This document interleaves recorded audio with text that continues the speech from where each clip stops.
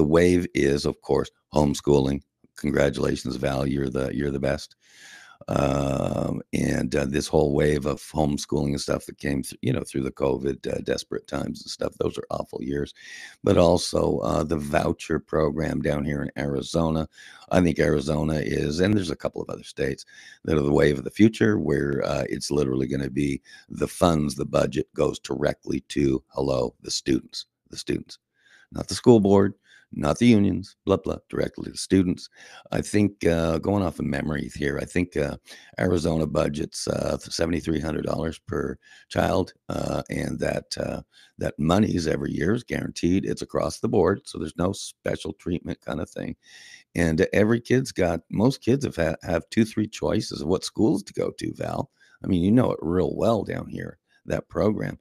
My son, when he was living in Tampa, in Florida, with also assertive programs, some kids had five choices of schools to go to.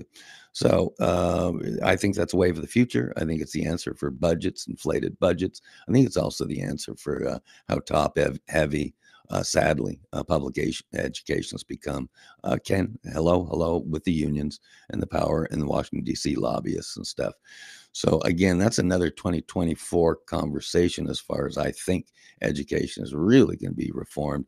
But it starts at the home front. It starts with the moms, the parents that are going to not only support this, get behind it, but help deliver it. Just like Arizona, you're seeing it firsthand here, Val. So I'll turn it back to you a little bit. Definitely don't want a full show on education, but it's so important when you talk the whole home front. And as you say, cleaning one's room starts. It really just starts at getting your ducks in a row on the home front, and then seeing what you can do within the community and, of course, your state and country as well.